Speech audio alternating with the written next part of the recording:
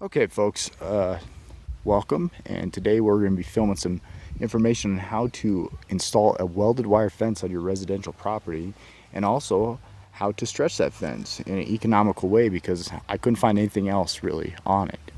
So first off, what you want to do is install your corner posts. Good quality corner post here, and an angle wire with a tensioner across, so you have a nice quality wire. Second, what you want to do is you want to leave enough wire to overhang here so that you can hook onto it and stretch it tight on this section, this first 8-foot section. Okay, so what I've done here is I've tacked it in the top.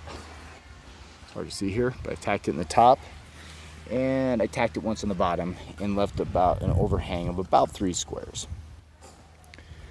Next, what I do here, and this is very important, is on your inside post, so your first 8 in, is that you make sure that this wire is straight down the side. That ensures that your fence is going to stand up straight. Okay. Next, what you want to do is you want to alternate on your tacks up each one in each section, and this ensures an extremely tight corner. Now at the bottom, it's hard to get a double hook. As you can see, I just put a single right here, but on the top, I put a double both ways. Hard to see in the sun there. Double both ways. Okay, so that's your first section here. Now let me make another point before I walk down. As you can see here, the line of fence posts is not exactly straight. That's okay, because once you hook this fence post on, it's going to pull those in line. It's extremely hard to get them going upright and straight on each post, so just get them into the depth you want. Now today we're doing a 6-foot welded wire fence. It's going to keep the dogs in, it's going to keep the deer out. I'm not too worried about cattle, but if we cinch this tight enough, it's going to keep free roaming cattle out also.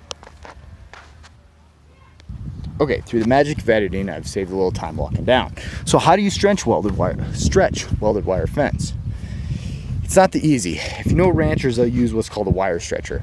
That doesn't exactly work for welded wire, because as soon as you put any pressure on it, it bends. Okay, these welds are really light.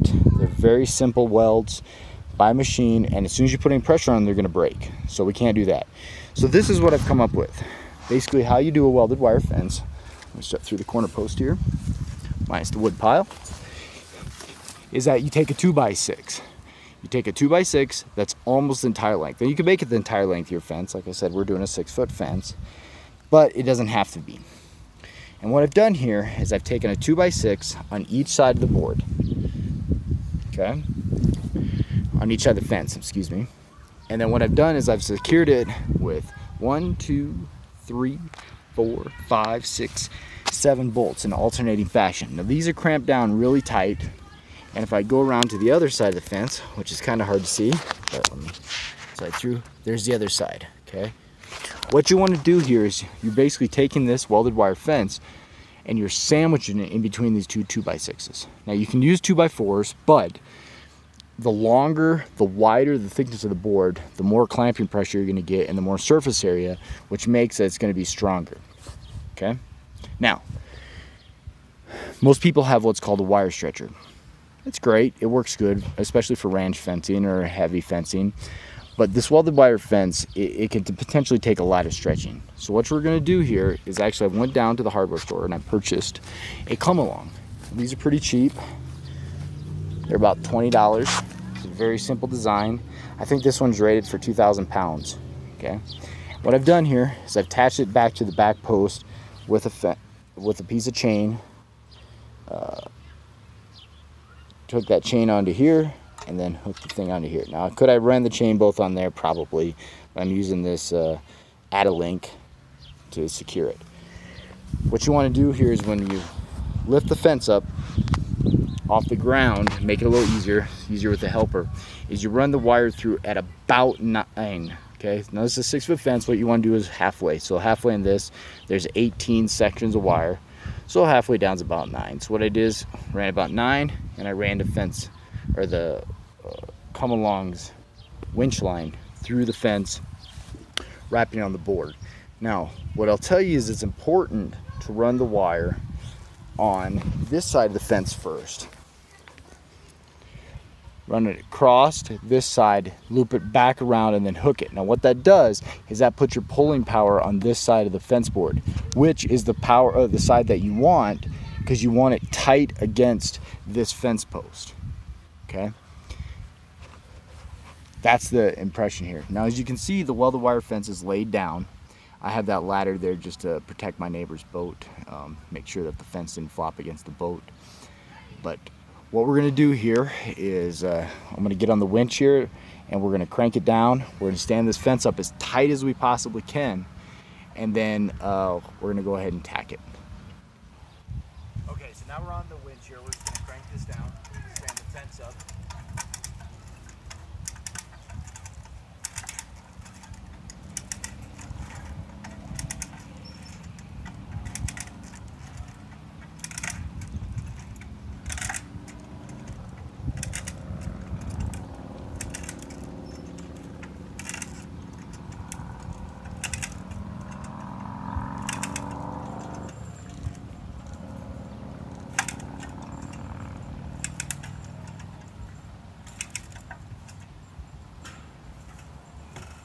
So as you're doing this, what you want to make sure is that it's not catching on any of the fence posts.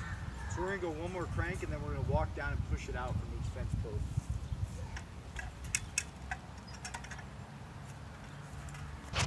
All right, so once we got it to this point, what we want to do is just walk down each of these fence posts and push it to ensure that the fence is not being stuck on anything. We can also kind of pull it over, make sure it's going to be tight on the bottom. That's where it's important. The fence has been attached and string lined at the bottom of the fence, not at the top. We can fix all these up and downs as we go, but the important thing is that the fence is tight on the bottom. So as you go along, kind of pull your fence over, make sure it's standing up properly. Now this looks pretty good. It's not stuck on anything. And it's also fairly tight. What we're gonna do is we're gonna go back though, we're gonna give it a couple more cranks just to ensure that it's gonna be tight now that the bottom has been pulled over all the way. So it's a little hard here. We don't want to break the wire. Okay, so we want to feel that, see how it feels. That is pretty taut. Pretty taut.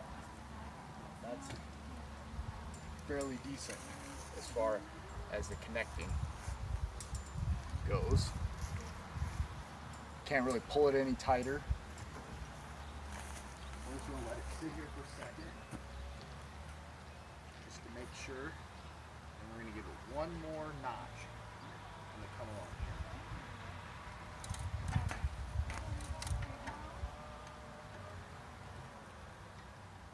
Okay. Once you have the wire fence up and stretched, what you want to do is you want to tack it to this far post. Now this section here, in between this and the corner post, is going to be loose. We're going to come back and do that at a later time. We're going to move this down and we'll pull it off that next post just to get this section a little tight. But it only has to do with this section, it's not the whole fence. So what we're going to do is we're basically going to do the same thing that we did on the other side. And what's important is we start at the bottom. So we want to kind of pick up the fence and make sure that it's sitting properly. Okay? Then we're going to attack it. Now just like the other side, we're going to use the cross back and forth, just like I showed in detail on the other side, all over the fence. Now you can see this fence is angled. That's okay. That means that that's been pulled angled like that, and the fence is stretched like that. And that's just due to the lay of the land. If when we look back earlier, when you saw the posts that I put in, it kind of dipped and rose and everything as we went through the yard. So what we're going to do is the bottom is most important. So we're going to start at the bottom and we're going to work our way up to the top. And once you get up here to the top, you might actually have to use a little force, and that's because this fence stretcher here is putting force against this post and holding it out a little bit. So you might have to actually push in on it. If you get a little bit of leeway, that's okay. Like I said, these posts are going to move and everything's going to happen once it rains to straighten it up. So we'll start off down here at the first post. We'll get as low as we can on the first tack.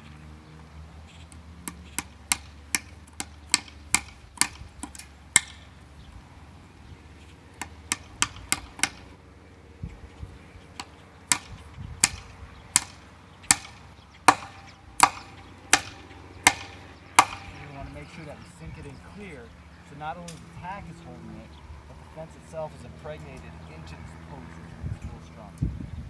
So now this is going to be our first cross tack. So what we're going to do on this one is we're going to do a crossways. We're going to do one tack one way, and then we're going to come back and do a tack the other way.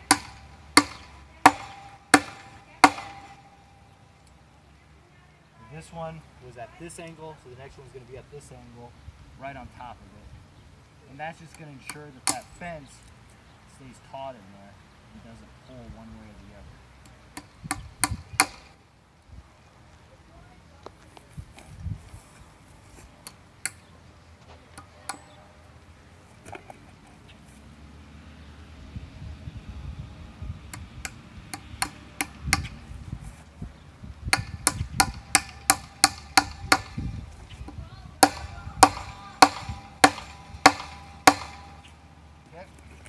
Now this next one, it doesn't matter, but everything else you do up past this point is going to be based on this first one. So whichever angle that you choose, either like this or like this, just alternate up as you travel up the post until you get to the top.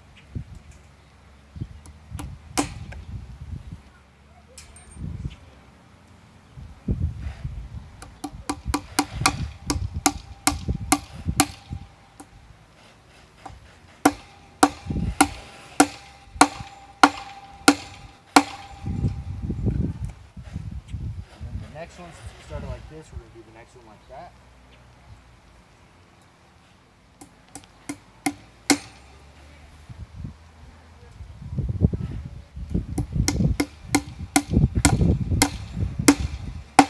Now, on this next post, if you see, I don't have a vertical piece of wire coming up on this next junction. So this one I'm just going to put in straight, and that's okay. It's just wherever you can put in cross-hatched ones, that's what you want to do. So now, this one sits like this one's flat.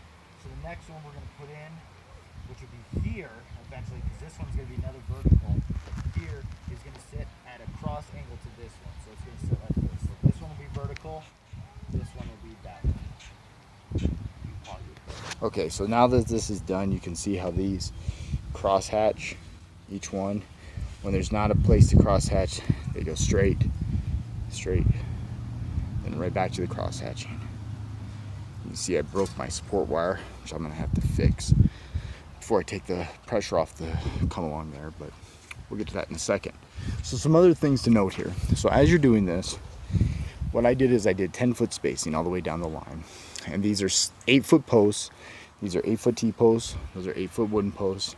They're sunk to a depth of 2 feet. As you go down these, back up here, so you can see how this is angled. Okay, that's okay. Just like over there, what we're going to do is we're going to start on the bottom and ensure that it is the correct depth. So we'll pull up on the wire, make sure it sits flush, and then what we're going to do is we're going to stay equal in this. So if we follow this up with my finger, you can see the post is way over from that. So we're just going to grab it, or pull it over. We actually even pull over one more, and then as we tighten this up with our wire ties, which I start on, I do 2 at the bottom, and then do every other one. So this one will get one, this one will get one, and we'll skip to this one, skip to that one, skip to that one, and we go like that all the way to the top, and then the last one gets one. And if there's enough post, as you can see, this one probably doesn't, but you know, if we had an extra inch or so on here, we would do another tie here to secure that top piece. But just like all the other ones, start from the bottom, work to the top, and then manipulate this pole so it stays right in line in a straight shot. The other thing I should notice is that we purchased these fences, these welded wire sections, in 50-foot sections. That was cheaper than purchasing them in 100-foot sections, so we have to do some splicing. How we do splicing on these is, it's kind of hard to see with the sun. I'm actually going to move around to the other side here. Okay, so how we do splicing here is we overlap the fence 3 sections. 1, 2, 3. Okay. Overlap the sections 1, 2, 3. It's hard to get this in focus here. Now the top section we run across and we clip off. So if I was going to do these, I was going to use this fence. Let's just use an example. I would cut on the inside a cut on the inside of this wire here. So inside, inside, inside, so that I have this section of wire. Okay, I have this section of wire in order to wrap around here. So what we do is we overlap the fence 3 sections, 1, 2, 3. Now the top one, we run it into the 4th section and wrap it around the top wire on the horizontal wire. Okay, all the other sections we take and we wrap them on the vertical. So wrap down, wrap down. Now they ideally should be like this. Try to get that in focus for you. They ideally should be like this, and they should stay bottom, bottom. Sometimes you're just gonna run across a situation, the fence isn't gonna line up properly. And so you can do it on the top. That's okay, as long as you make sure that these wires here stay tight. So that's, you do that all the way down the bottom, and then you repeat on the bottom just like you did on the top, where it's hard to see here, but this one wraps on the horizontal and the rest all wrap on the vertical. And that's how you do a welded wire fence for residential use.